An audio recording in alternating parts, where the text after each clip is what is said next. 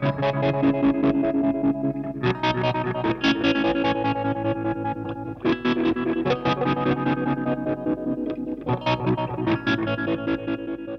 everyone, another back to basics video. This one's going to be about the digital multimeter. There's a bit of information in this one, there's a few things that I want to cover. So I'm going to be looking at the reasons why you don't need a multimeter to start off with, then we'll be looking at the reasons why you do need a multimeter. So if you're just building a couple of guitar pedals, all you want to do is build 2 guitar pedals, you could probably get away with not having a digital multimeter. But what you're going to have to do is you'll have to learn to read the resistor values and capacitor values on the by the codes alone. That's a helpful skill to have, whether you've got a digital multimeter or not. But it probably, might be open for debate, but it's probably going to cause more inaccuracy than if you use a multimeter, because you can stuff up the color codes. That color, you accidentally think that a yellow is an orange, or an orange is a brown, or brown is a red, and you put a 1K in a 1 meg spot and then your effect doesn't work. So using a multimeter doesn't care about the colors on the resistor. It just tells you what the value is, and obviously you can check to make sure that whatever component you're testing is actually working as well. So it's good in that respect, but you can get away without it. So you'll just have to learn how to read capacitor and resistor values. And also with testing, a lot of people that are starting to build guitar pedals think they need a digital multimeter so that they can test a pedal if it doesn't work. But the thing is that when you're new to electronics, you're probably not going to know what to do with that information. Even if you go through and test all the points on the board and write down the voltages, you're probably not going to know what those voltages mean in the large majority of cases. Some cases no, but majority of the cases you won't know what to do with that information anyway. Unless you've got a bit of theoretical electronics background, and I'm talking just like grassroots stuff. You don't need anything complicated, just the grassroots electronics theory to be able to look at the circuit and where all the voltages are and try and decipher where the mistake lies. So you could get away with not having a digital multimeter, maybe even 10 pedals you could build without a digital multimeter.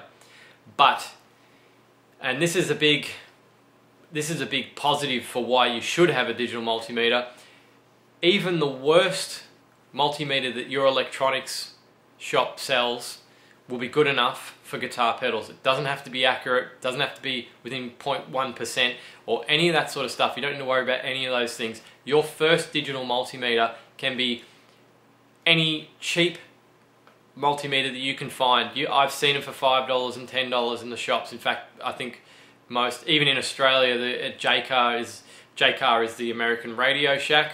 Even JCar has a $10, I'm pretty sure they have a $10 digital multimeter. And that multimeter will be good enough for you to do a lot of things with guitar pedal electronics.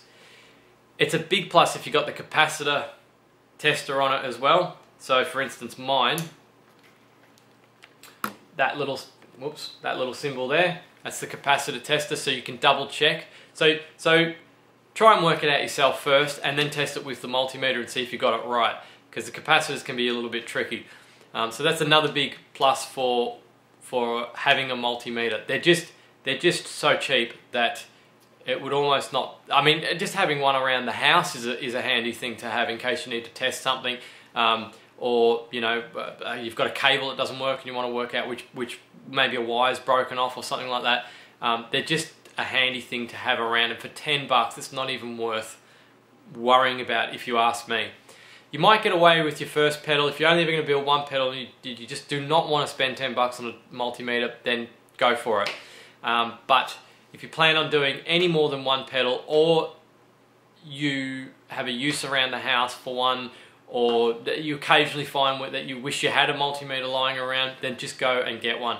They do a lot of valuable things. You've got checking the circuit when it's broken for the voltages so you can work out what's wrong, or it can lead you in the right direction as to working out what's wrong.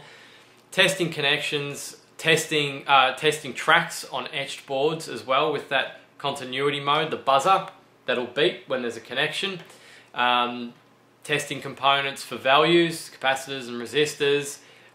You can, what else have we got? The diode tester. You can use it, some if the multimeter outputs enough voltage, like this one pumps out a fair bit of voltage on the diode tester, it can light an LED, so you can use it to test LEDs. The list is extensive. You can test batteries to make sure that they're fully charged. If you're having a funny problem, might be a flat battery. You can test the voltage coming out of your power pack for your pedals. There's just so much stuff that you can use them for, it's ridiculous. So you're eventually going to want to get one. Even if you get away with the first pedal or two, then you don't have one, which is, you know, perfectly fine. If you want to do that, it's your choice. You know, you just build a couple of pedals, have a bit of fun, and I'm done. I don't want a multimeter. That's fine. Don't bother with one. But if you plan on doing any more than a couple, or you're getting a bit of an interest in electronics, then just go and get the cheapest one you can find. If it's got the capacitor tester on it, that's a bonus. My first one didn't have a capacitor tester, and I had to do it by the codes on the front, and now you can throw any capacitor at me and I can tell you what the value is because I've done it so many times. It's up here. It's like driving a manual car. You can jump in any manual car and you just do it because it's inbuilt. It's like riding a bike. You just jump on it and you ride, and that's what reading those capacitor values is for me, because I've done it so many times without the assistance of a multimeter. But sometimes, with that said, a capacitor will come up that I don't know the value of, or I'm not quite sure, and that's when I get the multimeter out. It doesn't happen very often. One in 100, I'd find that I'd be like, gee, that's a bit of an odd code, and I'll double check it. But generally, I can do it by eye and get it right most of the time. So that is some reasons why you should and shouldn't. The fact that they're so cheap is just I mean, if they're $50 or $100, then you'd probably be sort of like, oh, you know, that's a lot to pay for something I'm only going to use a few times. But because they're so cheap, $5 or $10, it's just something just to get it for your pedals. And even if you only build a couple of pedals, throw it in the cupboard and it'll be there if you want to test things, wires or whatever around the house. Don't be sticking it in the PowerPoint, I should say, just as a warning, because you'll kill yourself unless you know what you're doing. Not for that sort of stuff. That's electrical. That's what an electrician should be doing, not you. Just for the little things like connectors and, you know, testing batteries and things like that, they can be very handy. So I hope that sort of helps you decide whether you're going to buy a multimeter or not. They're a very handy thing to have around. It's really is an essential instrument for electronics and people that want to do, even just the hobbyists that wants to do things with electronics. It's pretty much an essential tool. Like I said, if you're only doing one or two, you can get away without one. But if you're doing anything more than that, you'd probably want to get one. So I think that's pretty much it that I wanted to say as far as the digital multimeter goes. Got any questions, you can leave them in the comments. Found the video helpful, give me a thumbs up. If you found the video to be boring and you fell asleep, give me a thumbs down. Thanks for watching.